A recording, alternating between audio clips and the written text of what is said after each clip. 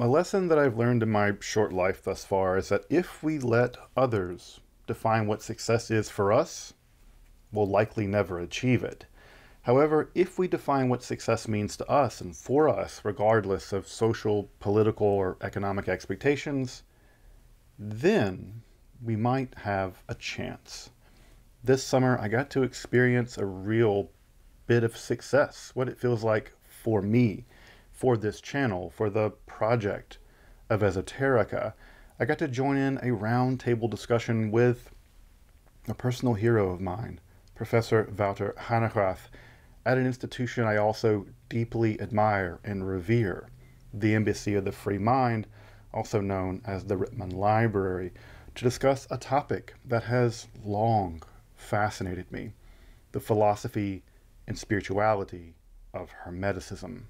Of course, Professor Hanegraaff's work has transformed the field of the study of Western esotericism, and frankly, it speaks for itself, though I remember being a young person, in my late teens probably, and finding his work in the late 1990s and think to myself, my God, you can study all this cool esotericism stuff with rigor, with scientific academic rigor. And that still motivates me down to this day. Further, when I discovered there was an entire vast library where esoteric wisdom was collected in the very antiquarian volumes and manuscripts that first brought that light to this world, I resolved that I would go there and I would study that material come what may, among the same canals that Descartes and Spinoza once trod. So on a very, very warm evening, I got to experience a bit of what success is for me. To speak on a topic dear to me with a personal hero in a space I hold with reverence among a crowd of absolutely wonderful, like-minded people and some of the most wonderful dear friends I've met in the recent years. So I want to introduce you to this conversation by encouraging you to head over to the Embassy of the Free Mind's YouTube channel and their website and subscribe. Subscribe to their content. You can find the links below and in the description. If you like the content we put forward here at Esoterica, you'll enjoy their content immensely. Indeed, we share a common goal, making esoteric wisdom accessible with scholarly rigor. Secondly, I'd encourage you to support their work by picking up some of the items from their web shop. For instance, this 2-volume Christ, Plato, Hermes Trismegistus volume is one of my absolute favorite books. It is a veritable catalog of Hermetic and mystical wisdom, documenting the first 50 years of printing. It's like having a portable museum, but for topics that Esoterica specializes in. It's well worth picking up. I think you can get a copy of this 2-volume hardback, really, really amazingly bound and printed document for like 50 bucks. Now, we recorded a lot of material at the Rittman Library, so I'll be rolling out some of that soon as well. So if you like esoteric spirituality, really, really beautiful old books, and a 17th century Dutch mansion on the canals of Amsterdam, stay tuned. But with special thanks to everyone at the Embassy of the Free Mind, especially Dr. Lucinda Martin, here is my conversation with Professor Hanegraaff on Hermeticism, then and now.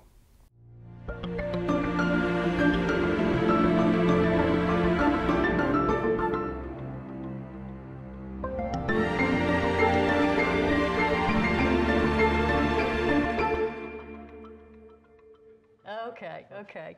Sorry about the technical difficulties. We've consulted and determined it was the Hermetic daimones who were infiltrating our sound system. Let me start over. For those at home, I'm Lucinda Martin. I'm the director of the Rittman Research Institute and the Bibliotheca Philosophica Hermetica, the Library of Hermetic Philosophy. And this evening we have a round table which we're calling Hermes Yesterday and Today. Now, as I said before, our library used to be one of the few places to study Hermetic discourses and traditions. These things were long viewed as superstitious by academia and by mainstream churches, and thus seen as unworthy of attention. In the meantime, scholars have begun to realize the contributions of Hermetic streams of thought to the cultural history of humanity. And last November, our library was added to the UNESCO Memory of the World Register because of the contributions some of our authors have made to the development of modern human rights. In 2017, the Rittman family established a museum, the Embassy of the Free Mind, which is where we are this evening, to teach the general public about the content of the library. We present exhibitions, and we offer lectures and seminars, and even a children's program. You might therefore say that the kind of event that we're hosting tonight is in our DNA.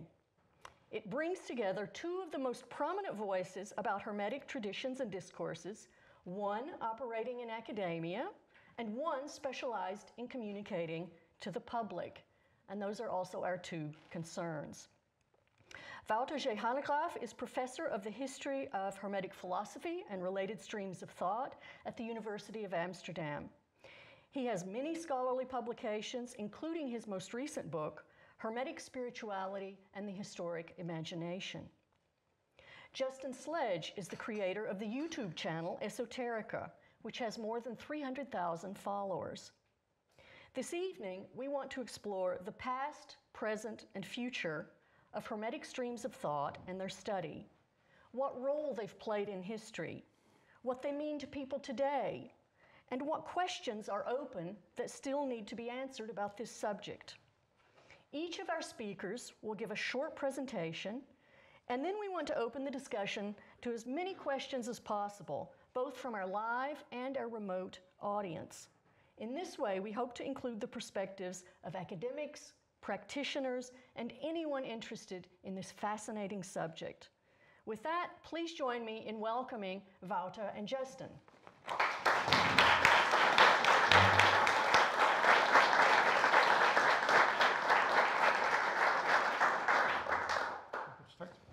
Okay. Well, thank you very much for the nice introduction, first of all, and it's very nice to be here again in the Rittman Library, a place where I've been coming since the end of the 80s, the 1980s, and which is really the place where you can study the Hermetic literature. There's no better place, no other place in the world which is as central to this kind of research as this place here. So I'm very happy to be here again. What I would like to do just in 15 minutes is just give a very short introduction to what the Hermetica are all about for a somewhat larger audience. Many people in the audience here might already know what it's all about, more or less, but maybe the larger audience doesn't. So what are the Hermetica all about? I'd like to tell a little bit about this while at the same time also telling you about my personal interest and my own development in my encounters with thrice greatest Hermes Trismegistus, the legendary author of the Hermetic writings. I encountered the Corpus Hermeticum, the most central text of Hermetic writings, by the end of the 1980s. In a Dutch translation, which was made possible by the Bibliotheca Philosophica Hermetica here in Amsterdam, and the translation of the Corpus Hermeticum made by Roelof van den Broek and Gilles Quispel, which was of great importance for calling attention to the Hermetica in the Dutch context. I got fascinated. I read these texts. I was wondering, what is it all about? I couldn't really make out entirely what they were all about. There were many things that puzzled me about them, but I got fascinated and hooked about this text. What is clear in any case, these are texts that are attributed to a legendary author, Hermes Trismegistus, or in which this legendary author or wisdom teacher plays a central role. They were written in the 2nd, 3rd centuries of the Common Era, more or less, in Greek, but they were written in Egypt. And this combination of Egypt and Greek is interesting and important for understanding what the Hermetica are all about, because when you think of Greece, then you think usually about Greece, Greek culture as the origin of Greek rationalism, Greek philosophy, etc. And many people think that the whole of Western civilization began in Greece. Right, so Greece has this kind of iconic status of as the origin of Western philosophy and rationalism. But then these texts were written in Egypt, and Egypt is often seen as the counterpart in that respect. Egypt is often perceived as the home of everything that's not rational and not philosophical, but that has to do with magic and superstition and all kinds of things that were seen as the counterpart of rationality. And so the fact that her Hermetic writings were written precisely in Egypt, but in Greek, and in a Greek which uses a lot of philosophical language, is fascinating. So you have these two countries, Egypt and Greece, together, so to speak, in one corpus of text, the Hermetica.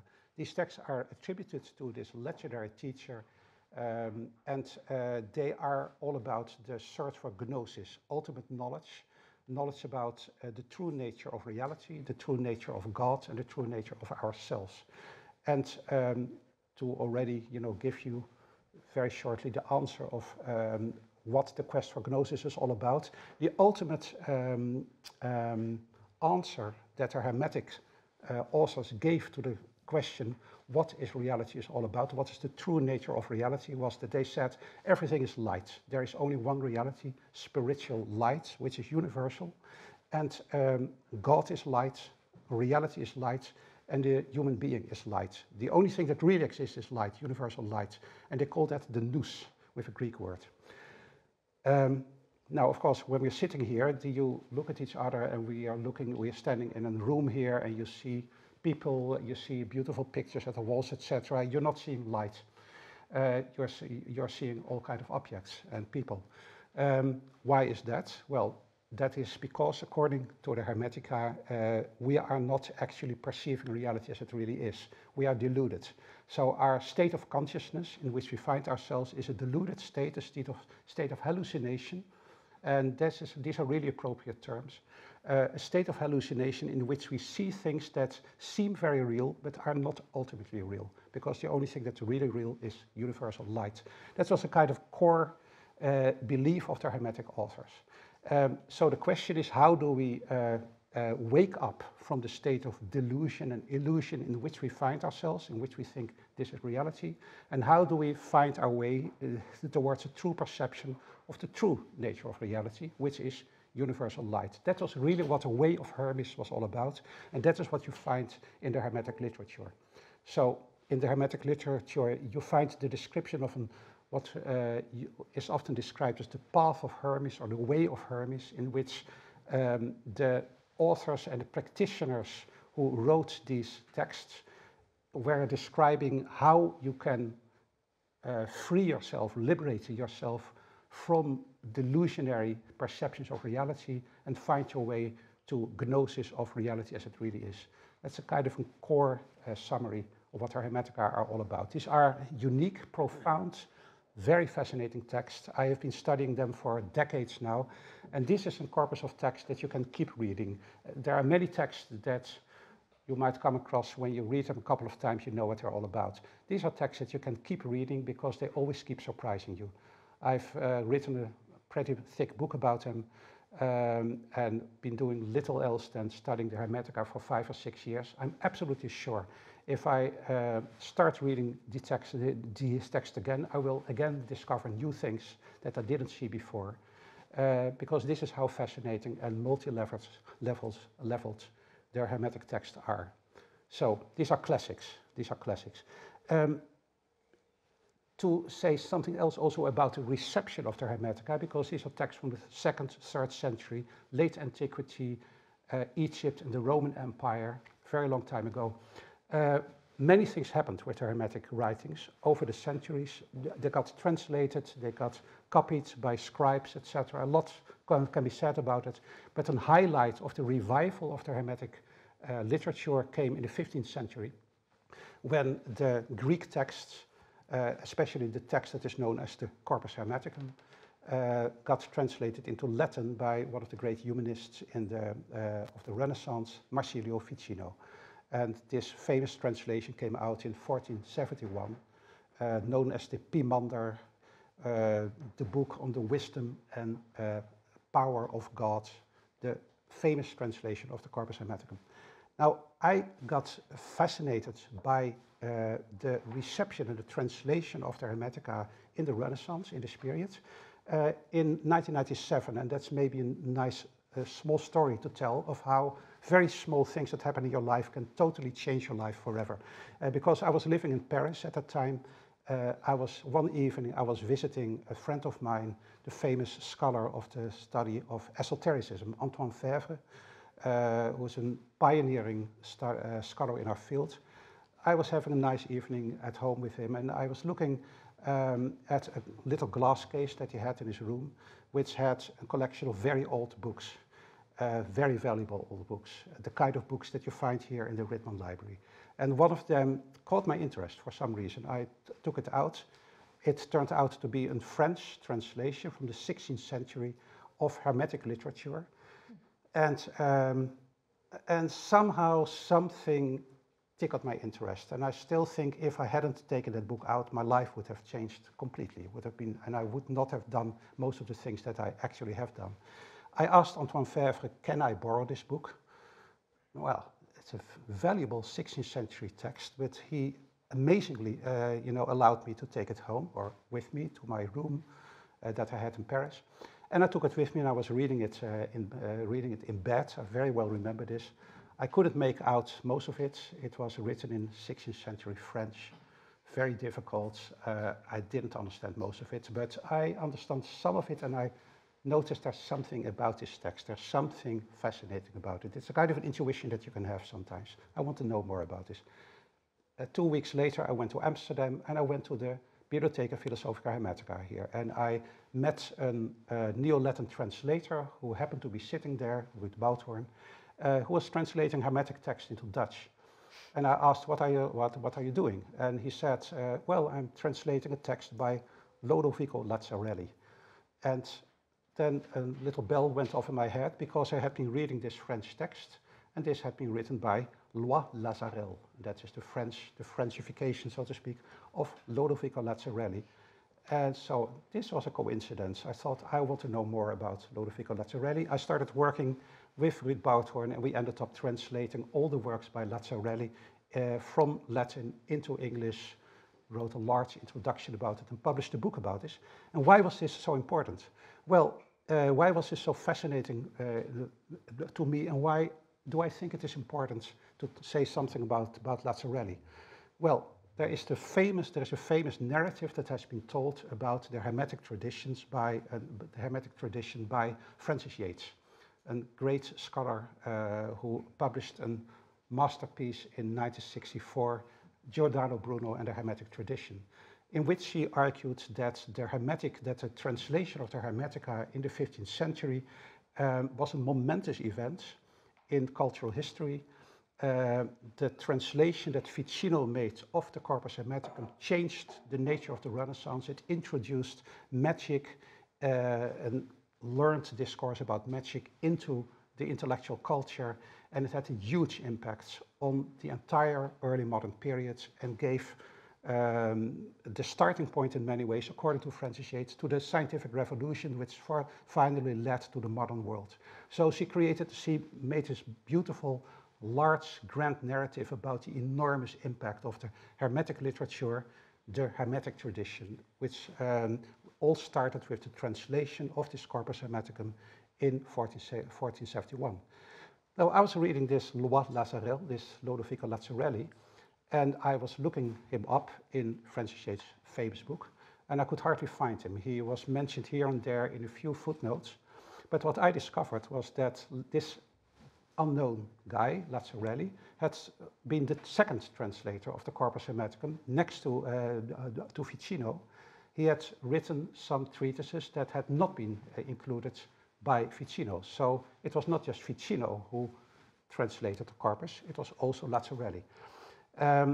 So I wanted to know more about Lazzarelli, and to cut a very long story short because I just have a few more minutes, it's basically turned out that by looking at one forgotten figure, Lazzarelli in this case, when you actually start studying him and contextualize him and learn about him and learn about his work, you discover that the basic normative standard narrative that had so impressed countless people, the narrative by Francis Yates, had to be revised, and her whole story, well, turned out to be very different from reality. So basically, on the basis of Lazzarelli, I came to the what I discovered at that occasion was how strongly scholars, with their interpretation of ancient texts, can determine the way that we look at history. And sometimes their interpretations are wrong and have to be revised, and then suddenly the whole picture changes. That discovery has always stayed with me. The whole story of the Hermetic tradition that Francis Yates was telling had to be revised on the basis of new discoveries of an unknown Hermetic author, Lodovico Lazzarelli. Much more recently, beginning in 2015 more or less, I decided to finally go back to these mysterious Hermetic texts themselves, the texts that were written in the 2nd and the 3rd century, and really study them very, very, very carefully, going back to the Greek originals, looking at all the translations, the footnotes, the commentaries, and whatever is there, reading all the secondary literature. And again, I found that if you delve deep into these texts, then you find that they are very profound, they are very deep. You keep discovering new things about them. But what struck me most is that, again, the way that we look at these texts is often determined by the narratives that, in this case, 20th century scholars have put on these texts. And often these narratives are wrong. And again, in this case, I have been arguing, and maybe we can talk a bit more about it later, that we have to look at this whole Hermetic literature from antiquity in a radically different way from how we used to. The text, and that is my final part of my little talk, these texts have often been described as the philosophical Hermetica, so which suggests that these are philosophical texts. I've come to the conclusion that these are actually not philosophical texts. They use philosophical language, Greek philosophy. They use elements from Plato and the Platonic philosophy, but they are not interested in resolving philosophical questions in the way that standard philosophers are usually doing. They're interested in something else. They're using philosophy in order to find answers to the question of what is the ultimate nature of reality, but most of all, to find answers to how can we heal ourselves from our deluded consciousness and how can we find the way back to a direct perception of reality as it really is. So I've proposed to refer to this corpus of philosophical Hermetica as spiritual Hermetica. These are not philosophical texts, these are what I call spiritual texts, which are centrally devoted to trying to transform our interior constitution, to transform ourselves, to transform our minds and our whole consciousness in such a way that we get liberated from deluded perceptions of the world and actually discover how reality really is. That is what these texts, in my view, are all about. Final thing I want to say is that so the ultimate reality that you discover by means of gnosis, that is the central message of the Hermetica, is that there's only one reality, and that is light, universal light. At the same time, very often scholars have suggested that this means that human beings, according to the Hermetica, have to liberate ourselves from matter, from the material world, from the body, and find our way back to a non-material, an other world of pure spirituality. But I found that this is actually not what the texts say. They're actually about embodiment. They're not about escaping from the world towards an other spiritual reality of pure light. They're actually about making contact with that reality and then channeling it into this world. So the Hermetica is actually an extremely world-affirming, positive worldview that celebrates the beauty of existence, the beauty of reality, and doesn't teach us to escape from the world, but actually tries to teach its practitioners to transform the world, to make it better, to make it more beautiful, and to make it more true. So non-duality, the reality of one reality of light, which is the only reality that really exists, one core element of the Hermetica. And the other core element is the task of trying to channel that universal light into our material world. And that, I think, is the core concept, are the core concepts of the Hermetic spirituality that you find here. And as scholars, and that is what I do in my daily life, you can trace how these texts with this strange and often misunderstood message get interpreted, reinterpreted, passed on, often misunderstood or creatively reinterpreted in all kinds of ways through the century until we reach the present day. And the reinterpretation of the Hermetica is still going on at this moment in all kinds of alternative spiritual circles, and maybe we will talk about this also with Justin Sledge about this. So that was my small introduction. Thank you.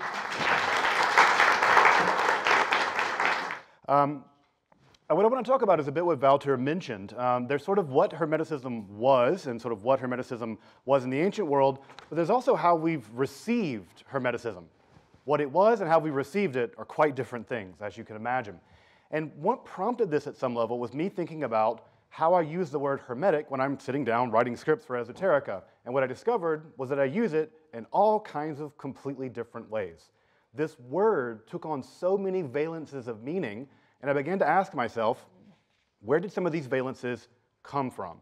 And I think that question's incredibly complicated, and I'm going to give you one tiny answer to where I think that may have come from. And where that answer comes from, I think at some level, that answer is very overdetermined, and this is just one piece of that puzzle, perhaps a footnote that could have been in Wouter's book, in fact, is that we often find the Corpus Hermeticum and Hermetic literature traveling with other texts. Often scholars will talk about the Corpus Hermeticum as if it's sort of floating alone by itself, and in some editions it did. But in a great many editions, especially editions that were very decisive and very popular, the Corpus Hermeticum is moving alongside as a fellow traveler to other texts. And as you can imagine, you know, many folks here have been painted like the friends you keep, the company you keep. We begin to be painted as the company we keep, for better and for worse. So this text is a very important text in the history of all of this. This is a 1497 Aldine. This is, even folks here may recognize the type of Aldus Montutius. This is a Platonic primer. This was meant to be a text, basically, that you would pick up and you would read before you read Ficino's complete translation of Plato. Now, what's important about this text, besides the fact that it's the first time that Iamblichus appears in print, this is where he gets famously the title De Mysteriis, is that you see a complete interesting collection, not yet with the Corpus Hermeticum, but a very interesting collection of all kinds of texts that, when you look at them, I bet you look at them and go, Hermetic, right? They give you sort of Hermetic vibes, even though the Corpus Hermeticum isn't there. But what we have is De Mysteriis by Iamblichus. We have the commentary on the Alcibiades. We have Proclus's book on sacrifice and magic. What's also important about this is that many of these texts valence this collection a little bit magic-y. There's a little bit magic-y valence to these texts. So on deities and daimons, on dreams, on daimons by Michael Sellis. This is a famous sort of textbook of demonology, a Christian text, no less. One of the few, only Christian texts in here. We go through and we get a kind of grab bag of Platonic literature, or Neoplatonic literature, Pythagorean literature, that all is going to set the stage for Marsilio Ficino's translation of Plato's opera. Now, this text does not yet contain the Corpus Hermeticum, but it will in just a moment. But again, if you take a look at these texts, they're already beginning to take on some of the effects of what we now begin to think about as kind of the thing that a Renaissance magus would want to pick up. In fact, if I were a Renaissance magus, I would be the first person in line to buy this compendium. In 1516, right, and just to FYI, see if I can pop back, this is just 2 years before Ficino dies, right? So just to get an idea, and also it contains one text by Ficino at the very end, just FYI. So already establishing. And just FYI, the Aldine Press is funded by money from the Della Porta family. So Giovanni Della Porta is actually knee-deep in this from the very beginning, and the Aldine Press, which is quite famous, one of the most beautiful presses of all time, is already pumping out a book by Ficino in 1497, just a couple of years before he dies. In 1516, this edition is greatly expanded, and the Aldine Press logo is put right beneath it. Now, for my book nerds in the room, and I imagine there's at least one of you,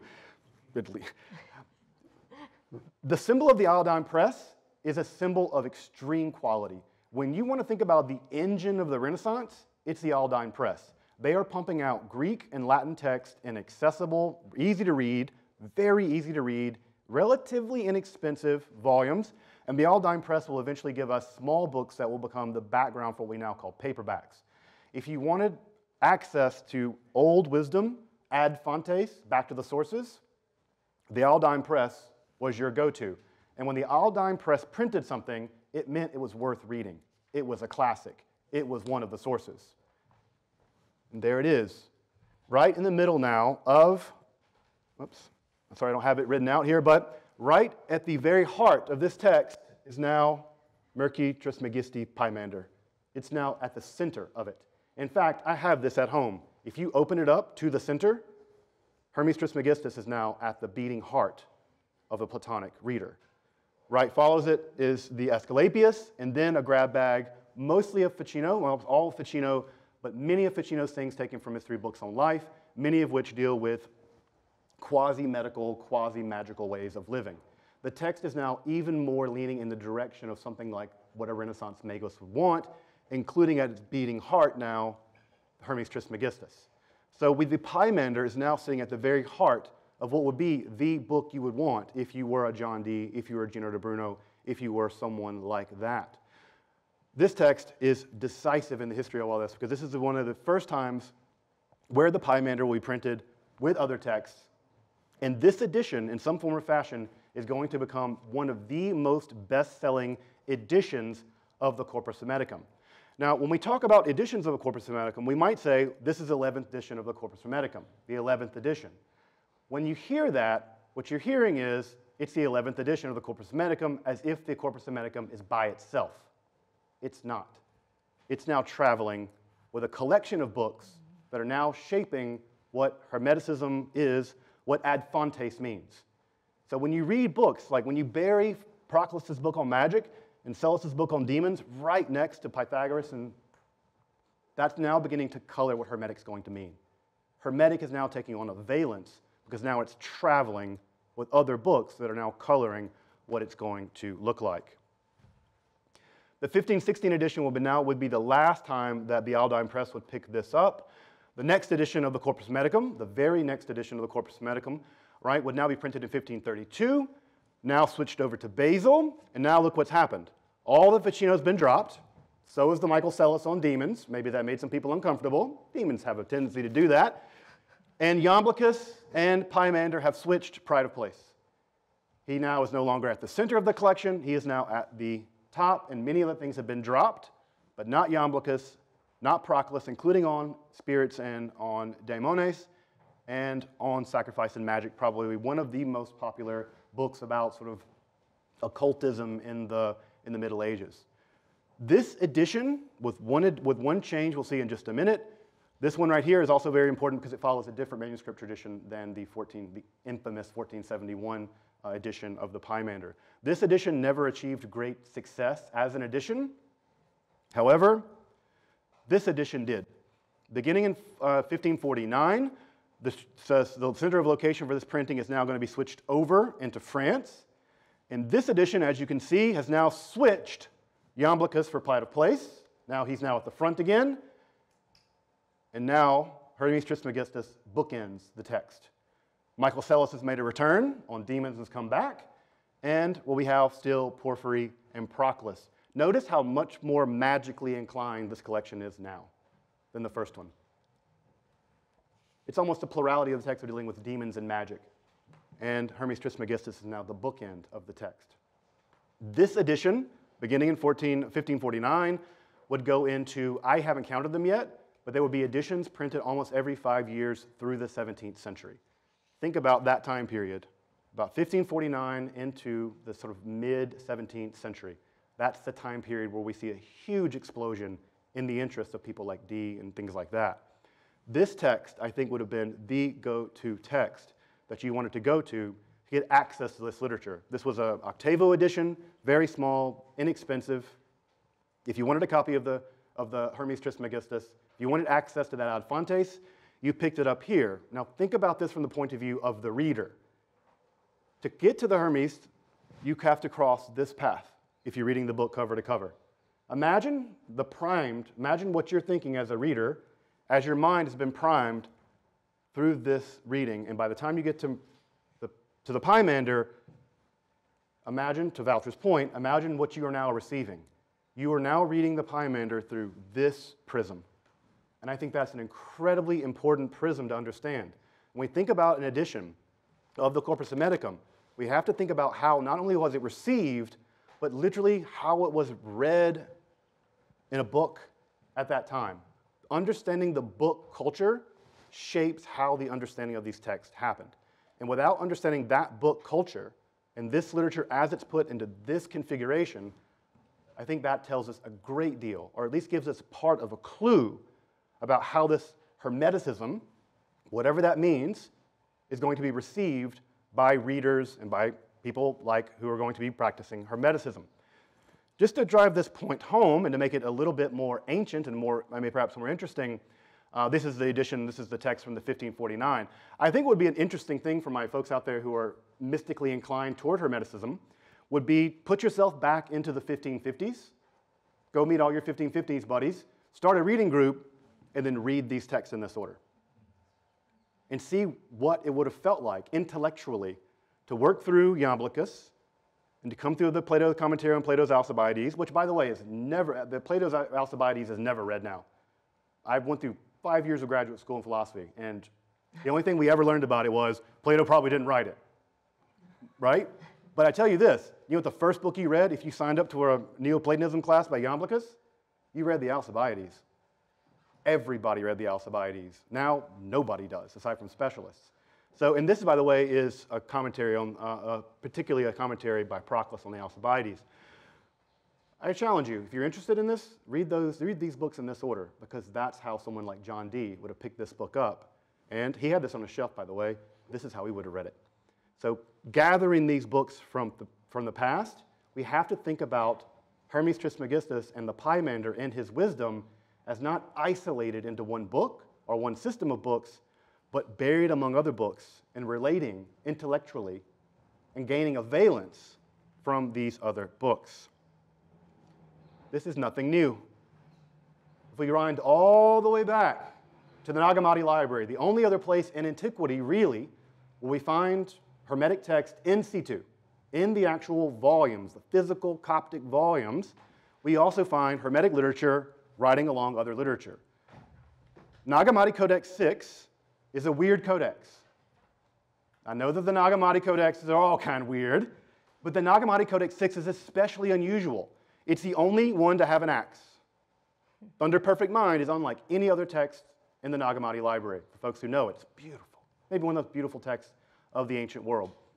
The authoritative discourse and the concept of our great power are also very odd kinds of text. You probably, even if you're interested in Gnosticism, you probably haven't heard much about them. They're relatively brief and they're relatively odd texts. There's a random chunk of the Republic, which has a very interesting valence when it's been translated into Coptic, and then the last three texts are Hermetic. I would say and argue that this is not new. In the same way that we can look through the printing history of the Corpus Hermeticum, we could probably assume at some level, at least from this one piece of evidence, that it may have not even in the ancient world traveled by itself. It may have always been a kind of ancient traveler. And what that means at some level is that whatever Hermetic meant, and to Wouter's point, whatever Hermetism was in ipso, in itself, it probably always also floated as a signifier. It probably meant something different in different communities, in different textual contexts. It certainly meant something, you know, what connection, and when the codex writer was putting this together, what connection in their mind connected Thunder Perfect Mind to the discourse of the Ogdoad and the Ennead? I don't know. And I don't think it was random, but I don't know. And that's a great place to at least speculate. Why put them in this codex? And so what I want to say, as sort of a conclusion to wrap this up, is that the Hermeticism that anyone has inherited has always floated in this way. It seems like we have evidence in the late antiquity for this. We have evidence in the history of printing for this. And I think that what's fascinating and what's exciting about that is that on the one hand, we can go to great lengths to do what I would call forensic philosophy, the great work that Wouter has done in his recent book to sort of forensically reconstruct Hermeticism as it was in these texts. And what's interesting, I think, Wouter, in your work is how also you take some texts and put them sort of closer to the periphery of what Hermetism was and some outside of it, right? And even that, and I think that's an interesting part of this. Like you have now also entered in, sort of rearranged them in a way that you think makes the most sense. And I like the fact that we could throw your Yeah. You could throw the diagram up here as well, and it would be part of this history of how we've rearranged them to make them the Hermetism we think is the authentic Hermetism. Yeah. And I think that that's a great, and I find your read very compelling, but it's an interesting part of sort of the how we put these things together. We could throw Wouter's up there as well. But what that means is that we have Hermeticism and Hermes and Hermes Trismegistus as something like we might call floating signifiers. They mean something. It doesn't, you can't say anything's Hermetic, but the exact meaning is always determined at some level by how we receive it. And how we receive it is often in history been through these bundles of wisdom, not in itself a bundle of wisdom. And that's exciting because it means that whatever Hermetism is or was, it's not hermetically closed. It's hermetically open. Thank you.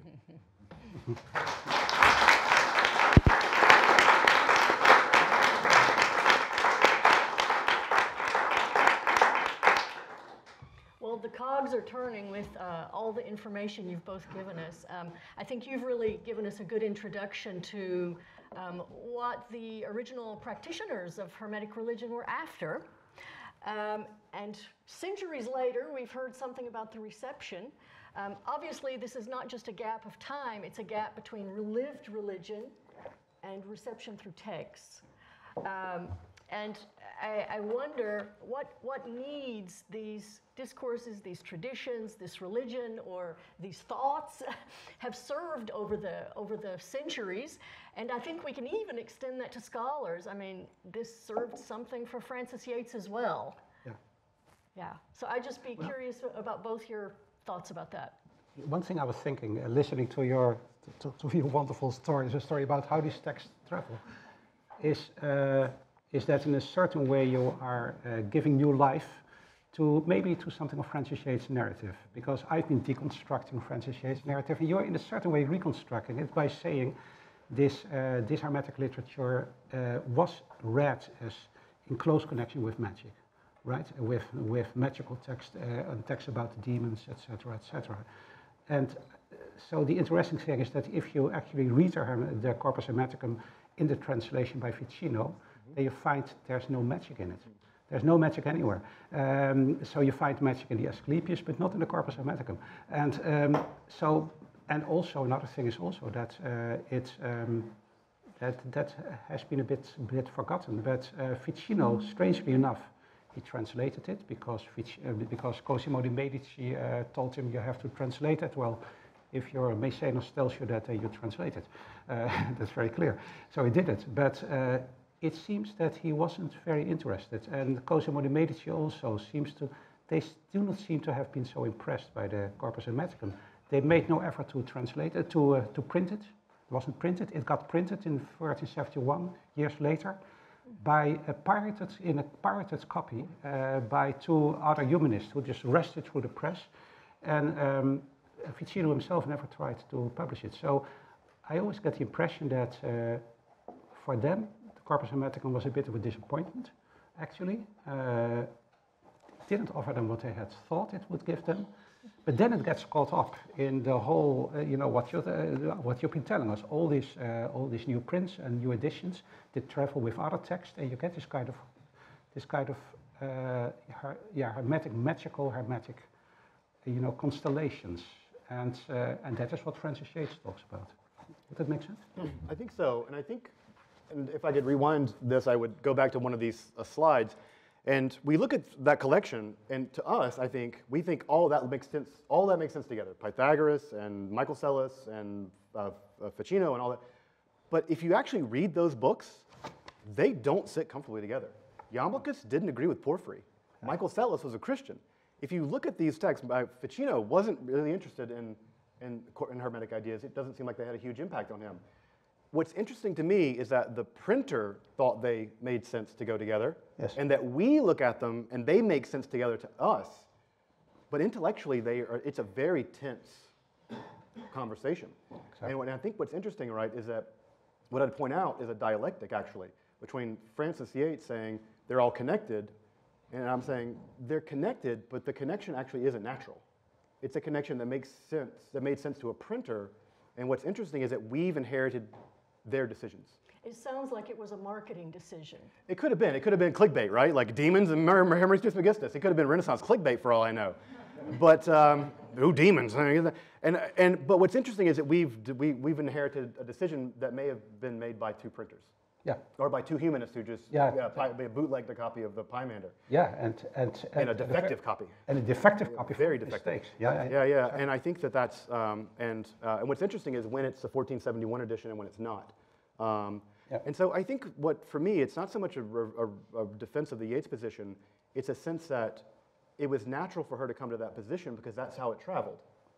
And again, back to your point about contingency, the decision made by a printer in Aldus Manutius Press in 1497 shaped how an entire generation came to view this collection of literature, despite the fact that that collection of literature had nothing to do with Michael Sellis, or nothing to do with On Demons, or nothing to do with the Iamblichus, or Porphyry for that matter. And yet that surveillance it got because of the accident of history. And another effect of this was that certain other authors that should have gotten more attention were marginalized because so Lazzarelli, my guy, really he gets printed in early 16th century, but he never got the popularity that might have been gained by traveling with all these other guys. And one reason is that there was nothing magical in him either. It wasn't in the Pymander, it wasn't in Lazzarelli. No magic, but interestingly, and maybe as a footnote that's interesting, I think, is that the author who was most influenced by Lazzarelli, but you can hardly tell this if you don't pay very, very close attention, is Agrippa. And Agrippa, the great author of the 3 books on magic, actually many of his core ideas come straight from Lazzarelli, but this is kind of an esoteric secret in Agrippa. You don't notice it unless you really study it very carefully. And it's so important to note that Lazzarelli's edition of the Corpus Hermeticum was complete. It had all 17. And he's the first person in history to say Hermeticus sum. I am a Hermeticist. That's true. No one, people say they were on the path of Hermes in antiquity. No one called themselves a Hermeticist. But it's great because he says Hermeticus sum et Christianus. That's an excellent point. That's absolutely true. Yes, he is the first to say that. And he believed also, sorry to go on, but Lazzarelli. We were both fans of Lazzarelli. I mean, I am an Hermeticist, yes. He said that. And a Christian. And he believed that he had encountered the reincarnation of Poimandres, the teacher of Hermes in the Corpus Hermeticum 1, who was the same entity as Jesus Christ. So for him, Poimandres was the Logos, was Christ, who had now returned in his own time as this wandering preacher, Giovanni da Correggio, who was his master, his guru. And so he believed that Christ and Poimandres had returned in his own time, so the end of time was near. Who was so unusual that scholars doubted he really existed for a while. But be that unusual that in the future people doubted you really were real. Well, I wanted to go back to your explanation, Wouter, about what the original people on the path of Hermes were after, and you said light. And I thought, what is this light? Is it an experience? What is the light? And to what extent is it a factor for these later people? I mean, maybe these Christians also saw this light, and of course there are many passages in the Bible, Christ is the light of the world and so forth. But what do you think they understood this light to be? Well, this is, I think, a core point. The most important word, I think, in the Hermetica is nous. The Greek word nous. That is the core text. If you don't get the core word, if you want to understand the Hermetica, you have to start understanding what nous means in Greek. Now, if you open up a Greek dictionary and you look up the word nous, the dictionary will tell you it means mind or it means intellect. And so and that's also what you find in all the modern translations. Nous gets translated as mind or intellect, and immediately everything starts looking very philosophical to us because, well, we know what intellect is, right? We have an intellect, we are intelligent, we have a mind, it's in our brain. This is all very familiar language to us. So we read this word about the nous, and we think we know what it means. I'm arguing we do not understand at all what it means when we translated as intellect or mind because it meant something else. And in order to find out what it meant, you have to read the text themselves, and you have to let the Hermetic authors tell you what nous means to them. And forget about the dictionary translations for a moment. And if you read it carefully, then I think the only conclusion you can draw is that this is what it means. There is such a thing as a universal divine light. God is light. This is not, of course, the light that comes from the lamps here.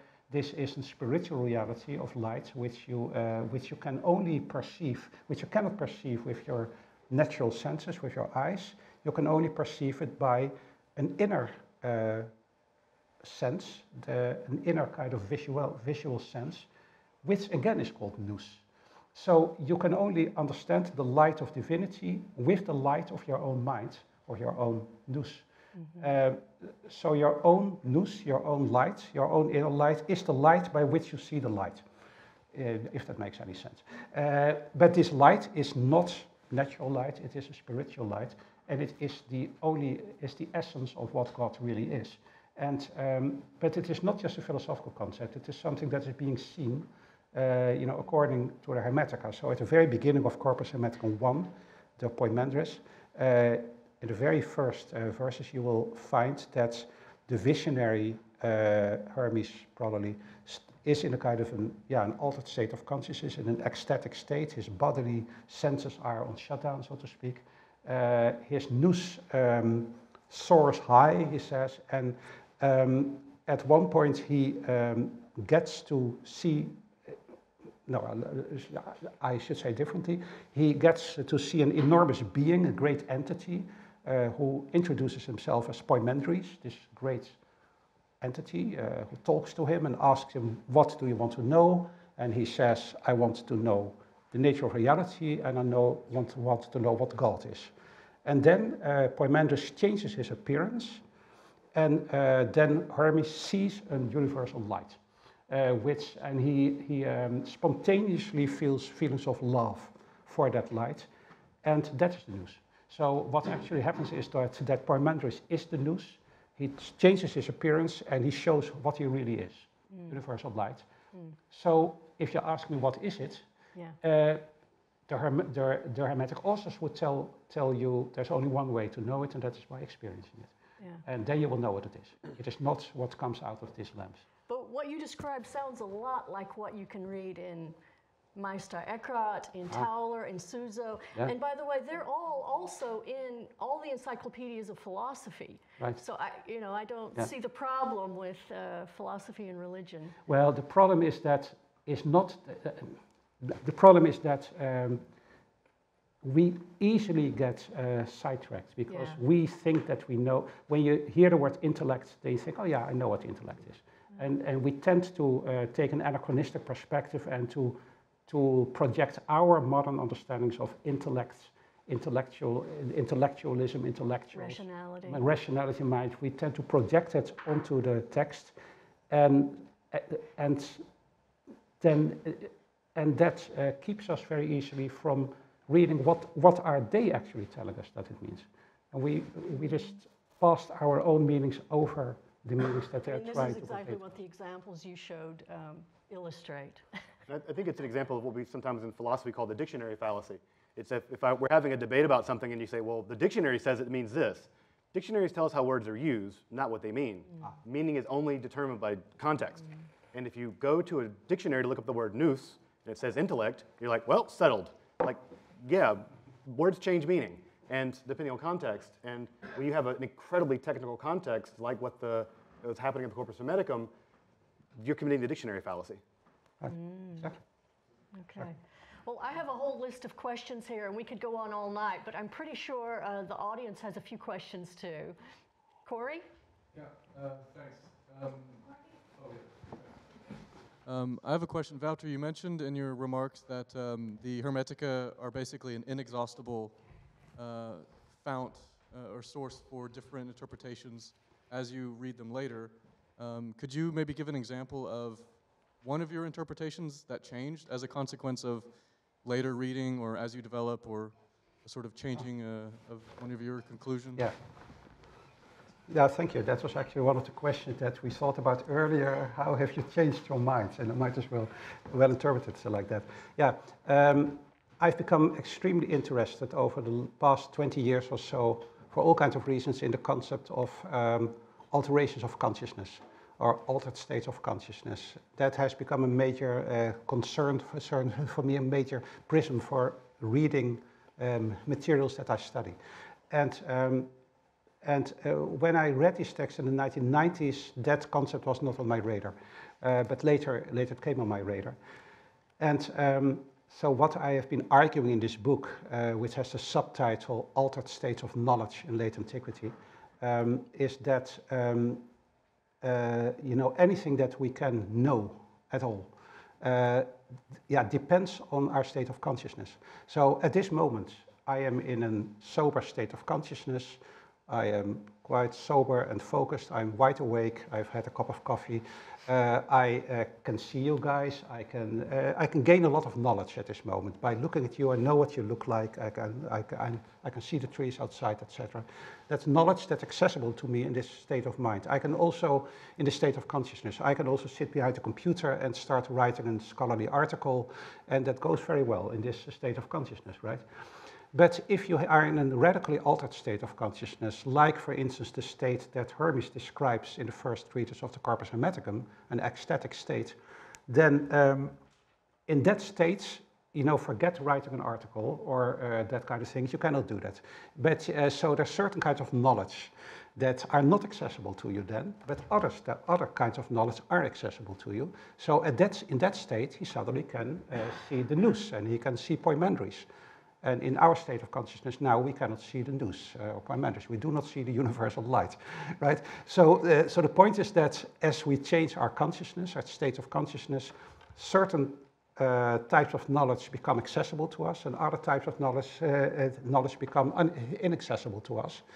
And this, for me, has become a key for understanding the Hermetica. This is something that I didn't see in the past. I began to understand that that a number of key texts of the Hermetica, especially Corpus Hermeticum 1, Corpus Hermeticum 13, and the treatise on the 8th and the 9th of Nag Hammadi, really are the descriptions of radical alterations of consciousness, which allow radically different types of knowledge, which are only accessible in that state, and not in another state. And this relates to a concept that I find fascinating, this idea of state-specific knowledge. So this idea that certain kinds of knowledge are specific to this state of consciousness, other states of knowledge are specific to other states of consciousness. And is there a state in which any kind of consciousness is accessible to you? I doubt it. So I personally doubt it. I think that any knowledge that we have is dependent on the state of consciousness that you're in. And this, for me, has become kind of really a key for reading the Hermetica. And of course, everybody reads the text from their own perspectives. And I've been criticizing a lot of earlier scholars who read the text through their own biased perspectives and misunderstood them. And no doubt people will say at one point, Wouter Hanegraaff is misinterpreting because he has his interest in the altered state of consciousness possible. But at least it's another kind of reading which I think makes sense. So I hope that's an answer. Justin, do you want to answer the same question? Has your thinking changed over time about these things? Yeah, very dramatically, actually. I remember in undergraduate first discovering the Corpus Hermeticum and just being blown away by it, just being like, this is amazing. And just thinking it was such, part of it motivated me eventually to coming to study under Wouter here at the HHP. And then I went to graduate school and I discovered this thing called Middle Platonism. And I started reading Middle Platonists, like Numenius and Philo. And then I looked back to the Corpus Hermeticum and thought to myself, this is bad philosophy. Right. This is just like low brand, Numenius. And then maybe 5 years ago or something, it sort of dawned on me, this is soteriology, not philosophy. Exactly. And that shift to this is soteriology, this is philosophy in the service of soteriology. Right. Then the text spoke to me again. And that was why I was so excited when your book came out because I got affirmed. I got when you come to an idea and then Wouter Hanegraaff like writes a 300-page book and it's like you're like thank God. And so it was for me that progression. What an amazing text. Then I had my Ficino moment where I was like, not such an amazing text. And then I was like, it's amazing for reasons I didn't appreciate. The failure was my inability to see it for what it was. It's a text of soteriology, a collection of soteriology and phenomenology. Oh yeah. Right? That insofar as it's a text of soteriology and phenomenology, bam, it hit me again. So it's awe, disappointment, awe, dialectic. Yes. Hi, Sorry. You just mentioned Meister Eckhart, and actually I wrote something about Marguerite Porete, and she might have inspired him. I think she did. Super biased, but what the whole nous, the way you describe it, really made me think of the concept of love by Marguerite Porete. Actually, the same type of attributes and what it does, what love does is kind of similar to what nous does. It's like a kind of knowing, a kind of a circuit between the soul and God, and that in the end the eye that sees is the same eye that looks. But these type of things you also find in Neoplatonic things a lot. So I was just wondering, did you ever make this connection yourself, or how do you view love or eros in this whole Hermetic constellation? I mean, I guess this is the minimistics. Some of my favorite, Heidegger is perhaps one of my favorite poets of all time. I was just at the Begijnhof today, and it's one of my favorite places in Amsterdam. I love Heidegger. It's just one of my favorite poets. I think that there is a kinship between mystical Christianity and Hermeticism. And I think the proof of that is that we have Hermeticism at all. When it passed through the Byzantine filter, which changed it, right? And I call it the Byzantine filter, but really the Byzantine filter took things out and added things in. And Michael Sellis probably was somewhere in there, maybe. But I think that the reason why it survived, for instance, in Lactantius, and the reason why, and Augustine really hated it, but it survives a bit positively in Lactantius and Stobaeus, and eventually it does cross that Byzantine hump, is because there is enough philosophical kinship between certain strains of Neoplatonic Christianity and certain readings of the Corpus Hermeticum that if you kind of squint and look at it sideways, it passes the smell test. Otherwise, if it didn't pass that smell test, I don't think the Byzantine editors would have ever let it get through. And so I think that for whatever reason, there was a kinship enough that they were able to squint at it, look sideways, tweak it a little bit, and then pass it on with a kind of an imprimatur stamp. And I think the evidence that there's a kind of intellectual connection is the fact that we have it at all.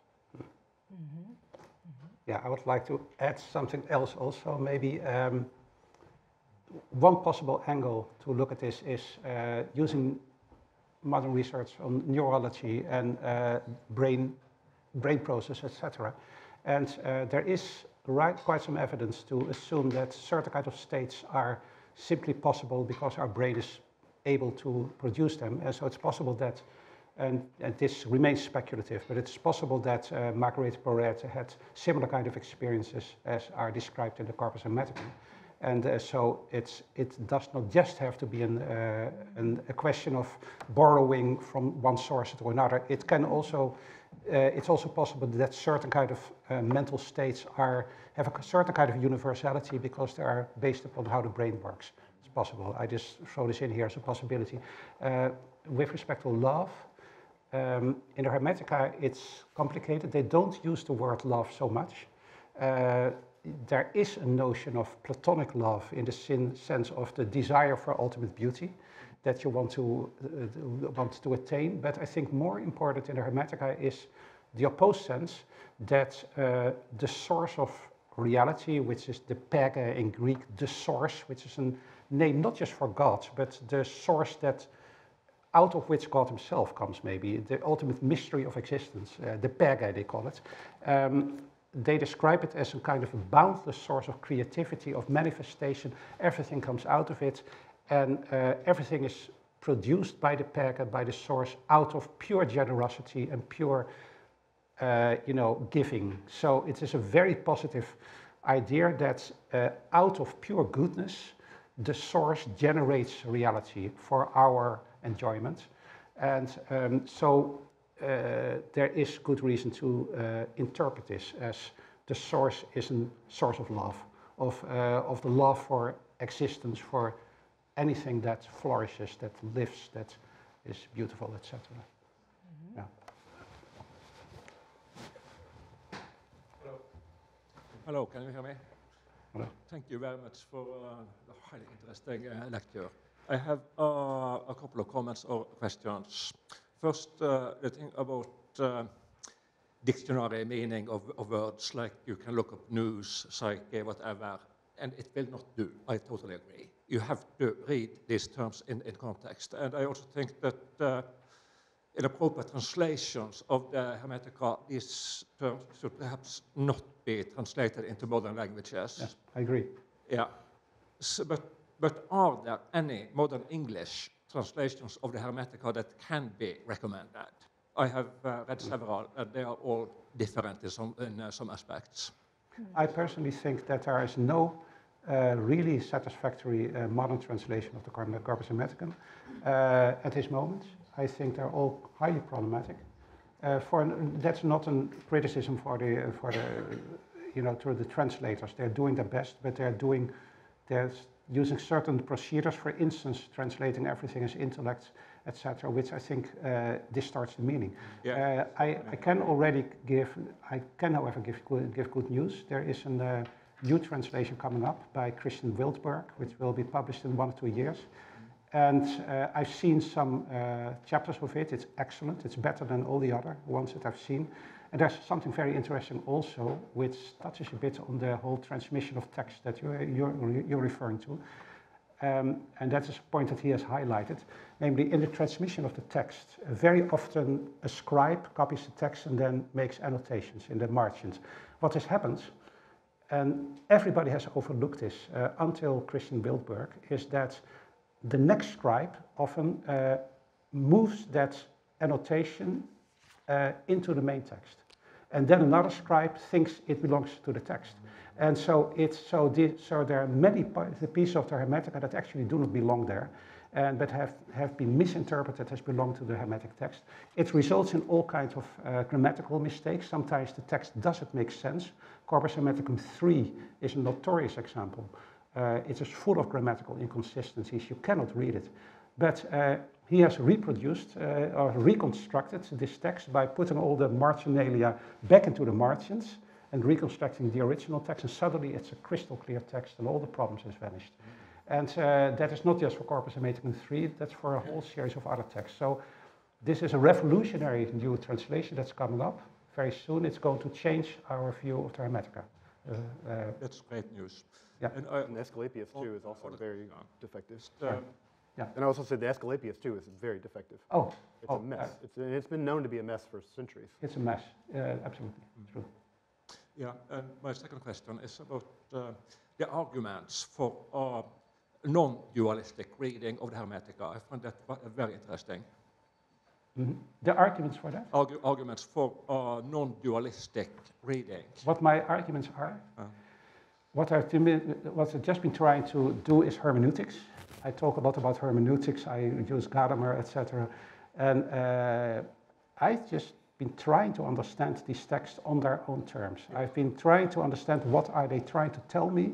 I've tried to bracket any kind of prejudices that I could think of, that I could identify that I might be projecting on them, and try to let the text speak to me. And this is the conclusion I draw. This is, for the argument you will have to read the whole book, but I think once you see that they're talking about non-dualism, that is their background metaphysics, all kinds of questions fall into place. As there have been this heavy dualistic, gnostic frames put on it. So people have wanted to see a dualistic gnostic matter against spirit kind of narratives on the Hermetica. It doesn't work. It cannot account for many of the texts. And if you take a non-dualistic reading, I think it resolves, well, I would say 95% percent of the problems. There are a few tricky cases. I can only say that I totally agree with you. Thank you very much. And I would say too also, Wouter, what's interesting about this collection and Nagamati 6 is that we typically think of Gnosticism, whatever that category is, as dualism. These texts are interesting because as a bag, these are not terribly dualist texts. No. And I think the fact that these three are at the end is not an accident, that this bag is an interesting sort of non-dualistic bag of things going on. That's interesting. I have to follow up on that. Thunder Perfect Mind is a great text that really undermines dualisms and things like that. So I think that part of what may have been motivating this author may have been these texts are unusual in that respect, and they all got thrown into the grab bag of Codex 6. That's an excellent suggestion. I'm going to follow up on that. And, Well, it occurs to me that we have a really full room tonight, and that indicates something, namely the fascination with this material. And Justin, you have a lot of interaction with your followers, and I just wonder what you think, where does this fascination come from with these stories and images and the material in general? One of my favorite groups of people to interact with on the internet, which is sometimes a difficult thing to say that, because interact with people on the internet. But I think one of the most exciting groups of people that I've got to interact with on the internet are what I would call sort of neo-Hermetic folks that are on the Hermeticism subreddit, who are big fans of you, but also sort of reviving a form of Hermeticism. And it's fascinating watching them interact with your work, with my work, as they grapple with that problem. And I think that they are willing to do that, frankly, spiritually athletic work. It is, it's one thing for scholars to reconstruct and talk about this, another thing to try to live it. Yeah. And that's an amazingly heroic, I think, and deeply athletic thing spiritually. I think what people are finding so fascinating about it is that it is a Western non-dualism. Those are rare, sense, Plato in some sense. And there is something that combines, to your point earlier, something about the machinery of Greek philosophy, which is very, very powerful, with something of the spirituality, or whatever word we want to use, of ancient Egyptian spiritual technology. And that's just a cocktail worth drinking, right? Greek philosophy, Egyptian spirituality, in this really deeply synthetic form. I think that just excites a lot of people because it's a powerful monistic alternative to something like the Abrahamic faiths, which have frankly done a lot of harm to a lot of people. And so it gives them an avenue in their own Western tradition to have access to a spiritual technology that combines so much of what people are craving. And I think that's why people are willing to do in my opinion, again, very impressive, very admirable work of bringing these traditions back into a kind of neo-Hermeticism. And I'm just incredibly impressed by folks willing to do that work. Yeah, and the term spiritual technology is a very nice one. It is also, Foucault uses an almost similar kind of term, which is very applicable here. And I think one reason is simply that a lot of modern practitioners, they're practitioners. They're maybe interested in reading ancient texts, but they're really interested in experience and practice. They want to do it. They want to have the experience themselves. Just last week, it was fascinating. I got an email from a guy in Venezuela that I don't know, who first wrote to me under a secret name, a ritual name, because he's a member of a society. They call themselves the University of Alchemy in Spanish. And it turns out that these are people in Venezuela who are, he contacted me because he had read a book. But for years already, they have been practicing rituals with an Amazonian drink, which some of you may know about, ayahuasca, which is quite well known now. And they are using ayahuasca in a ritual setting, so ayahuasca has a mind-altering effect. And they are using the text of the Corpus Hermeticum as their basic template for drinking ayahuasca in a ritual context. So they are using Corpus Hermeticum 13. There is the hymn that about the daimones and all that. And they are doing this in order to expel the demons from their body and invite the forces of light into their body. That's what you read in Corpus Hermeticum 13. And they're just practicing this. So this is how Hermeticism, continues in completely new context in Venezuela. It's a bit stronger than Kufi incense, I imagine. Yeah, right. So yeah, this was fascinating. I heard this last week. He contacted me. And again, I think what's fascinating about that is that of all the things we know about these spiritual technologies was that they were highly syncretistic, and technologies are all about what's effective, not dogma. Yeah. And so, Exactly. like, if it's effective, ayahuasca is getting you to snooze. Yeah. I imagine that in Egypt, if they had ayahuasca, you best believe that and we do know they were using kufi incense and other kinds of things that have these kind of powers. So, to me, that people would say, oh, that's a weird innovation. I'm like, that's what technology is. Exactly. This might be actually the perfect place to interject my question, because while you were talking about Poimandres being identified as being Christ, I was reminded of one of your recent YouTube videos where you were talking about Apostle Paul's vision of Christ, legitimizing him to be spreading the gospel, even though he never met him. But you connected that to an ancient Jewish tradition of Merkaba meditation kind of things. And there, in that context, I was wondering, I was thinking about like this rabbi from Israel, Shannon, who was thinking about that the ancient Israelites might have been drinking an anahuasca, like from Syrian rue and acacia wood, where you can make DMT and like make a similar kind of brew, so that there's like the possibility, and then like you have the other work of Mararescu recently, the Immortality Key, about the early Christian sects being offshoots of mystery schools from the Greek world, where it's also really quite possible that they were imbibing certain concoctions that made them, carried them to the chariot of God, or however you may call it. So I was wondering how you were thinking about this in the broader context of the Hermeticism and altered states and the secrecy behind it. I mean, I would say that there are certainly psychotropic substances being used, whether it's alcohol or kufi incense and other kinds of incenses that, you know, the cannabinoids that were found recently at Tellerrad. Certainly they're being used. The question is, where do we have evidence for it? And when we fill the gap of evidence of speculation, it's really important to name that as speculation. The Merkaba mystics never mention, we get some list of the techniques they used, but they look a lot more like yoga than they do imbibing certain kinds of substances. What I would say is, though, that the Hermetica literature, Merkaba literature, there's just a bunch of different technologies of ascent that are going on in this period.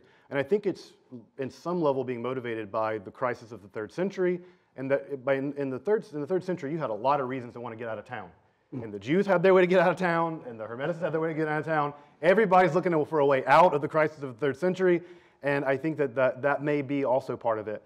But for me, it will be the question of, where do we have evidence? And when Iamblichus tells us that this instance is being used, we need to chase that to the very end, and we need to be especially attentive of it, because there's been such an anti-psychedelic, anti-substance bias in academia for so long that I think we need to double down on those efforts to give that a fair play. But yeah, Wouter, find out what was really happening. You must find a middle ground here, because you're quite right. There's no evidence in the Hermetica, zero, nothing. In Iamblichus, you have a few references. At one point, twice, he mentions some concoction, something, and we do not know what it is. And I do interpret Iamblichus as a practitioner of the Hermetica. So that's puzzling, it's interesting, but we simply don't know more. Kufi incense, yes. There are some other things, I talk about this, but the evidence is very hard to interpret and it's very minimal. So I very, very much agree with you. We should not project these things on the materials if we don't have evidence. At the same time, you're also right, there is this kind of anti-energetic kind of bias in scholarship which doesn't want to see it at all. And I try to push back against that a little bit in my book. On the other hand, there's also, you mentioned Brian Murarescu and other people, there's also an other kind of bias which wants to see it everywhere.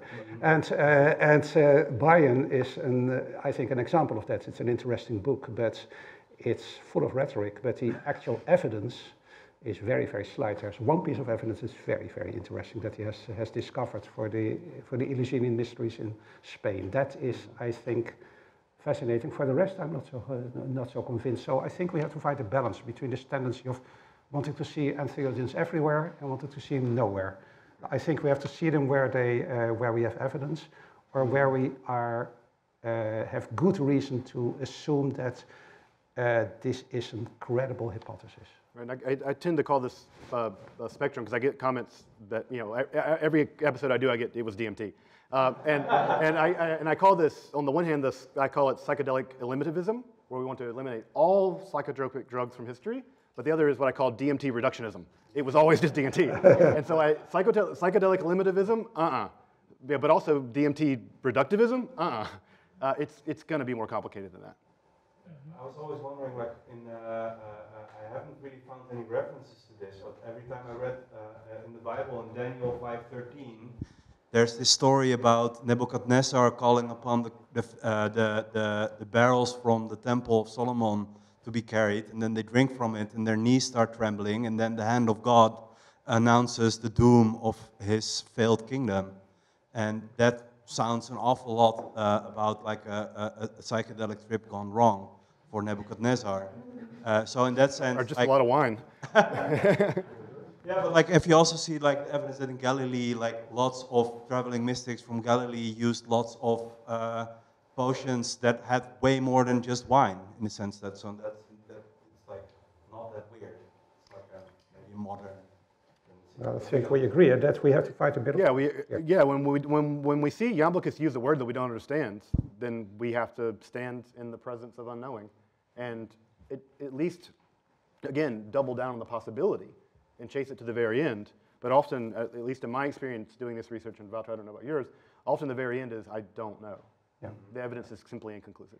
But there are cases, I mean, so the tendency of not wanting to see it at all. Right. I am discussing the text in the book, which is not Hermetic, but it's in the Greek magical papyri, as they're called, the so-called Mithras liturgy. And that's an interesting case because this is a famous text. It has been commented on by many scholars. It's really a well-studied text. And, well, to the best of my knowledge, I found almost nobody who mentions the entheogenic component there. And it actually contains, there's 1/5 of the complete text consists of a recipe of how to make a psychedelic concoction. The recipe is there. You have to take this, you have to take that, you have to put it together in this way, etc. There are a couple of ingredients that are not identified, so we cannot replicate it. But there is 1/5 of the text is a recipe, and almost all the scholars have ignored it. And I find that a very strong example of I agree. Or Della Porta. There's a psychedelic drugs in Della Porta that people just ignore. Yeah. Right. Like he gets all this praise, but it's like how to go insane for a day. Yeah. Well, believe it or not, we're already running out of time. So maybe the people who have that you've already recognized. And then I have one more question that I think we really need to ask before we let these two guys go. Thank you very much for your interesting lecture. I have two questions. One goes back to, I think, the comment you made about the man who said he was both a Hermeticist and a Christian. I was wondering about what time that was written, and that goes with how we receive Hermeticism. Like, whole Europe was Christian. Yeah. These texts are rediscovered. They are cared for in such a way because they recognize each other. They become great friends. And I wonder how you see how that evolves, if it does, into the emergence of, for example, Rosicrucianism. And then another question I have, perhaps more for you, Wouter. If the Hermeticists had this non-dual view and they didn't have this, antagonism between matter and spirit, I was reading the Timaeus of Plato, and that's quite difficult to get through. But the notion that the ideas are impregnated into the matter, the sort of underlying substratum, the virgin matter of creation, then giving rise to the sun or the form, how that plays a role, if it does, in the Hermetic worldview. Those are my two questions. Thank you very much for your talks. Yeah, I think here, so Jamblichus, I think this is one of the key references for Jamblichus. And I do interpret in my book Jamblichus as an Hermetic practitioner. I'm very insistent on this. He talks about our Hermetic mysteries in his book. People have often wanted to keep him out of Egypt because Egypt is magic and superstition, and he's a philosopher, so he shouldn't go there, but he actually went there. I think he lived there and he studied there, and I have arguments for this. Yeah, so this is where you find this idea that the ideas or the good, the beautiful, and the true, the ultimate realities have to get embodied into matter. So you find it there. So yeah, and the Timaeus is a key reference. So I totally agree. And you know, the other question is, yeah. So this guy was Lazzarelli, and yes, he was a Christian, and interesting for him. So this was the 1480s, all right. But interesting was that he was not interested in Plato. He was not interested in other, Platonic philosophies, Jamblichus or whatever. Just the Bible and the Hermetica. That was it for him. That is what interested him. And he was reading his understanding of Christianity back into the Hermetica, or maybe giving a Hermetic interpretation of Christianity, whatever you want to see it. And yes, this was radical and relatively new in the way that he did it. And I would say also about the Timaeus is that Plato, Plato can never make his mind up. In the Phaedrus, right, matter is pretty evil. In the Timaeus, it's just limited. No matter how good of a builder you are, if the thing you have to build with isn't very good, the house will always be imperfect. It's just a limitation. So in the Timaeus, it's a limitation. There's no dualism in the Timaeus. Jamblichus really wants to go with a full embodiment of the soul. It's completely sunk into the body, unlike Plotinus, who wants to say, not completely sunk, right? And you turn inward and da-da-da-da. I think that this is a tension inside of Platonism that we don't talk about, because we talk about Neoplatonism as if it's a thing. It's an 18th century invention that covers over the fact that this tension plays itself out in Porphyry and Jamblichus. And I think that Jamblichus falls on the side of the Corpus Hermeticum, because the Corpus Hermeticum is precisely what you argue. It's a text about the goodness of the world, and precisely as embodiment. And I think that's why he leans hard on the Timaeus and not so hard on the Phaedrus. And he leans also hard on the Symposium. Yeah. Because in the Symposium, Diotima, and I find it relevant that a female priestess of the mysteries is initiating Socrates there into what it is all about. And this is not philosophy, but it is erotica, it is ta erotica, it's erotics.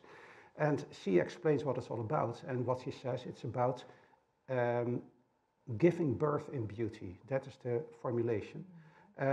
So it is not about escaping from the world, it's giving birth to the higher forces, to the ideas, into the world. So she used the language of giving birth to explain what the key of Platonic wisdom is all about. And I find this extremely significant for understanding the Hermetica. We actually have a question from somebody in the remote audience asking about if some of the well-known Platonists could have had teachers who were versed in Hermetic traditions. One of the Platonic. So, for example, do you believe that someone like Pythagoras had teachers in Egypt that were well versed in the Hermetic tradition or ideas? No, that's too early. So Pythagoras is much earlier. So the Hermetic writings. Well, that's why I expanded it. Yeah. So no, that is. I think the direction the person is going in is can there be a real link there? Well, there's one interesting thing. So Pythagoras is much earlier than the Hermetic writings. So the Hermetic writings are 2nd, 3rd century. Yeah. And the question is, could the Hermetic writings come from an older tradition that's much older than that? And I am cautiously tending towards the view that, among other people, Peter Kingsley has been promoting, saying that there is a Pythagorean tradition which ultimately goes back to Parmenides. So you can trace a line from Parmenides, and that's really early, and Pythagorean traditions that gets connected to the Hermetica. There are many questions to be asked about it. It is speculative to a certain point. It's very hard to prove. but I think there are reasons to take that hypothesis seriously.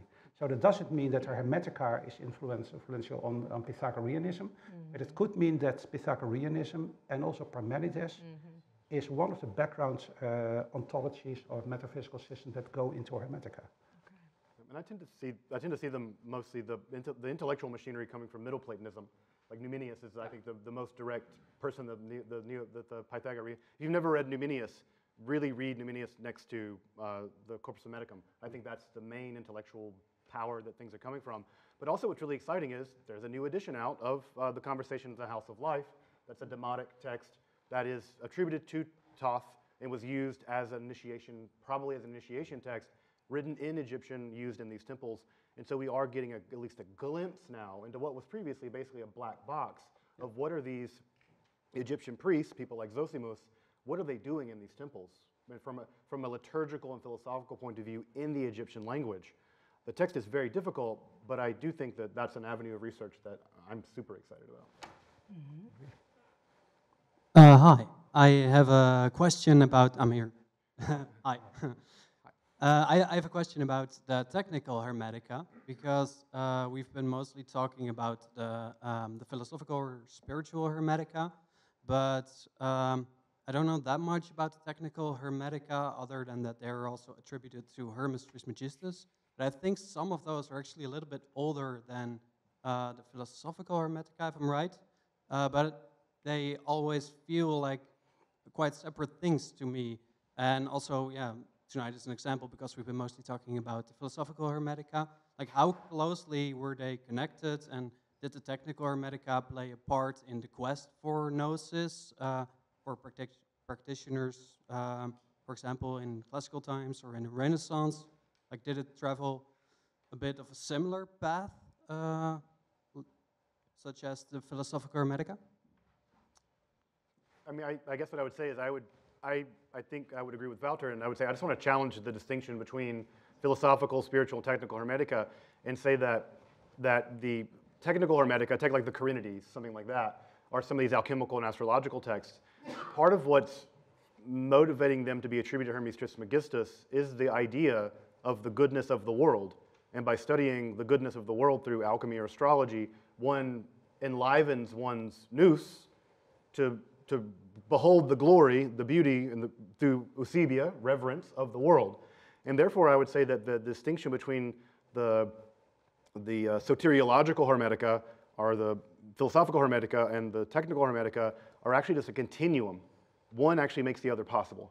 Because at some level, if the world is just bad, if you're, I don't know, if you're a radical dualist, why study this thing? It's just a giant clock driven a bunch of by evil damn archons. It's like why would I, it's like to get out. But if it's like, no, this is part of the beauty of the world, and I experience that through reverence, and that's part of the road to salvation, then this distinction just breaks down. And I think that breakdown is a very important thing we need to begin doing, is separating, showing these as a hand in a glove, and not technical versus one actually makes the other possible. Yeah, there's a continuity, I would say. It's a spectrum, and there is a middle ground where it's harder to say whether it's technical or spiritual. It's both, and Zosimus is a good example. So the practitioner of alchemy, whom I interpret as an Hermetic practitioner next to Jamblichus. And so he was working in laboratories all the time. That was his work, and I find it hard to believe. And that I think is also so consistent with what we know of Zosimus. It's hard to believe that somebody who is insistently working with matter all the time would have a totally anti-matter perspective. And he has often been seen as a Gnostic, against matter, stereotypical Gnostic against matter, but that doesn't make sense. I think you have to see him also as a spiritual practitioner for whom you're trying to discover the secrets, the mysteries of matter, and affected from a dualistic point of view, the whole breakdown between the whole distinction between matter and spirit breaks down, and you're just working with one and the same thing. Yeah. Well, you've both hit on things that need to be worked on and can definitely be delved into further. And so I wanted to ask you both what you would like to explore in the future, and what do you think are the kind of the big questions that still need to be to be investigated? Oh, who goes first? I guess what I would say, what excites me is one, the discovery and publication of Egyptian literature, and looking at how Egyptian literature is tying into this literature. And two, more work needs to be done on the technical Hermetica, because I think that there's so much of that in Arabic and so much of that in Syriac, that we tell a story of Egypt, Greece, Thomas Aquinas, and I'm like, hold on, what? What about the Brethren of Purity, and what about, and so there's a story about the transmission of all that went into Baghdad and the Bayt al-Hikmah, and without telling that story, we have two legs of a stool, and I think that's, I don't want to sit on that stool. So these big gaps in transmission, yeah. And also gaps in innovation. What do the Brethren of Purity do? What is going on in the Nabatean agriculture? How are they transforming Hermes from being what it is in this text to now being the prophet Enoch? And how is this spirituality and the spiritual technology adapting to new environments, especially in the Near East? Yeah, I would say something similar to what you just said. I think one of the major challenges is to change our narratives, and not just the narratives about Hermetica, but in order to interpret them in a better, new way, we have to get rid of a whole range of old-fashioned, Eurocentric narratives of progress that say that basically everything philosophical and good comes from Greece, etc., and marginalizes everything that comes from Egypt, etc., and is superstitious and magical, etc. These are very deeply ingrained narratives in the standard ways of thinking of academics. In my work on the Hermetica, I've been fighting constantly with the power of those narratives. So scholars have kept projecting narratives of Greek superiority on the Hermetica, and you completely get it wrong when you do that. They have been projecting Christian and biblical narratives on the Hermetica. The Hermetica are pagan. There's not a trace of Christianity in it, and very, very little Judaism, a little bit, but very, very little. They're basically pagan. And, but nevertheless, scholars have projected the entire Genesis narrative of the fall of man into matter on the Hermetica. They thought it was there and it wasn't there, and for generations people have kept repeating that narrative. So we have to get rid of a lot of these narratives. And another one, and it links to what you said, so you mentioned the Brethren of Purity and many of these things in the Islamic world. We have to look at Western culture in a much more inclusive way, which includes the whole transmission of pagan traditions, Judaism, Christianity, and Islam. So we have to get rid of this idea that Judaism and Christianity belongs to the West and Islam doesn't belong there. If you want to actually understand how these things work, you have to see this in a much broader context and include a whole largely unexplored field of the transmission of esoteric and hermetic literature in the Islamic world as well.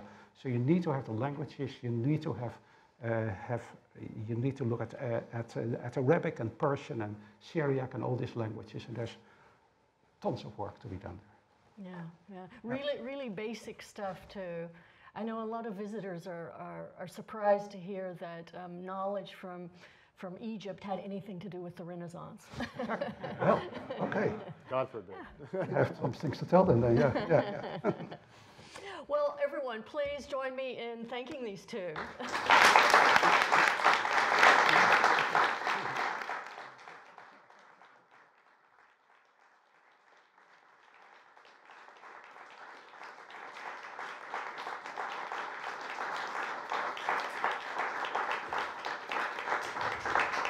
Before I let you go, I'd like to make just a couple of quick announcements. Our next lecture is on the 13th of July, and we'll be talking about Hermetica again. We have Mervat Nasser here.